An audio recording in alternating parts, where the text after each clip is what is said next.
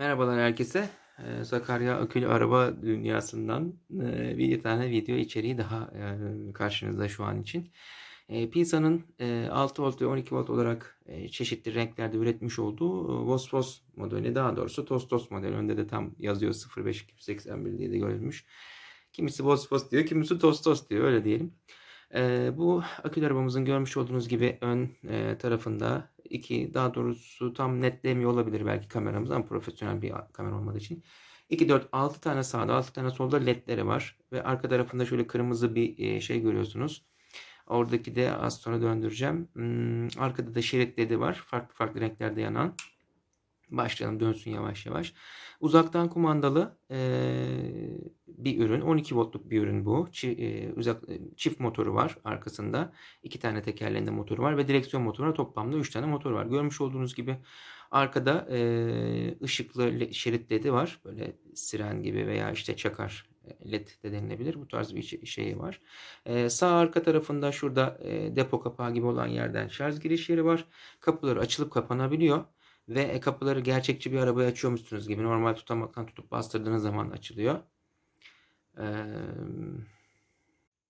Bir video kesilme durumu gibi bir şey yaşadık da şimdi siz hissetmiyorsunuz belki ama aradan 1-2 saat geçti, tekrar devam ediyorum videoma. Kapıların açılıp kapanmasından bahsetmiştim. Onları az sonra göstereceğim. Tekrardan dönmeye devam etsin bu arada. TosTos modelimiz. Arkada 2 tane görmüş olduğunuz ışıkları var. LED ışığından bahsetmiştim. Şarj giriş yerinden bahsetmiştim. Direksiyonu uzaktan kumandalı olarak dönebiliyor. Uzaktan kumandalı olarak 3 hız seçeneği var. Yavaş, orta ve hızlı modu var. Kumanda üzerinde P tuşu var. P tuşuna bastığınız zaman park moduna almış oluyor. Daha doğrusu P tuşuna basılı tutarsanız sürekli fren yapmış oluyor. Çocuk kullanamamış oluyor, kısacası öyle söyleyeyim. 12 volt 1 amperlik şarj aletine sahip bu akülü arabamız. Ve 12 volt 7 amperlik bir aküye sahip. Ve bu aküyle kullanmak isteyenlerin ebeveynlerin en çok sorduğu sorulardan biri şu oluyor: ne kadar süre götürür? Çocuğun kilosuna, işte yolun eğim durumuna göre bu süre değişkenlik arz ediyor. Bununla alakalı da şu kapıları da açayım. Bununla alakalı da şöyle söyleyebilirim. Çocuk kilosuna göre normalde ortalama olarak bir saat gidiyor denilebilir. Şu taraftan da diğer tarafa açacağım. Önünüzden de geçmek istemiyorum ama şuradan da şunu açayım. Yine dediğim gibi dışarıdan bastırıyorsunuz. Hop açılıyor. Şuradaki tuşlar açılmış oluyor. Ben gösterebilirim sizlere. Ne diyordum? Çocuk mesela ağırsa, yolda eğimliyse yarım saat gider. Misal diyelim. Ama çocuk diyelim işte normal 18-20 kilo civarında, 15 kilo civarında küçük bir çocuk ve düz yolda gidiyorsunuz. 1,5 saat gider. Bu aküden çektiğiniz enerjiye göre değişir ama ortalama olarak 1 saat diyoruz. Lafı çok dolandırdım belki. Kapılarını açtım bu arada. Kapılarını açık bir şekilde de görselini görmüş olursunuz hem. Bu şekilde de bir dönsün. 3 tane anahtarı var. LED göstergesi var. Voltmetresi var. Volt göstergesi var. Durağan haldeyken o voltun altında kullanılmasını önermiyoruz. İleri geri vitesi var. Ve direksiyon emniyet kemeri var. Bu şekilde bir tam tur attın. Başka bununla alakalı olarak söyleyebileceğim: çocuklar kaç yaşından itibaren binebilir diye sorabiliyorlar. Üretici 3 artı yaş diyor. Yani 3 yaşından büyük olması gerekiyor diyor. Fakat nasıl size tarif edeyim?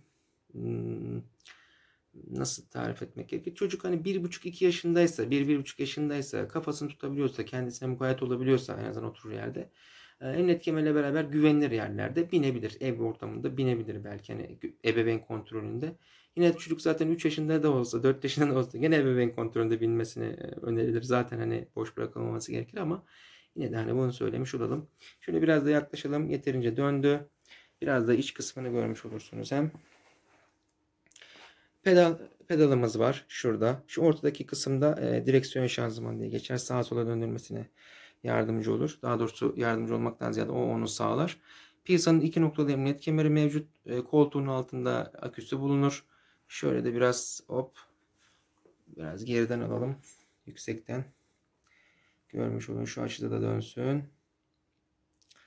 Başka ne ekleyebilirim? Gayet güzel, şık, küçük minik bir akülü araba. Bunun direksiyonun ortasında müzik kutusu var. Müzik kutusunda bastığınız zaman işte siren sesi, korna sesi vesaire gibi çeşitli sesler çıkartan müzik kutusu var. Bu ürünümüzde. Arabamıza alakalı aktaracaklarım bu kadar. Sormak istediğiniz şeyler olursa bilgi nispetinde de yardımcı olabilirim. Videomu beğenip kanalıma abone olabilirseniz çok memnun olurum. Çok makbule geçer. Sakarya'da uğraşıyorum. İkinci eller ve sıfırlarla alakalı. Niyetine girerseniz bana ulaşabilirsiniz. Birçok yerde iletişim bilgim vesaire çıkar. Sakarya Akülü Araba Dünyası yazarsanız internette. Zaten Türkiye'nin neresinde olursanız olun bana ulaşabilirsiniz. Allah'a emanet olun. Güle güle.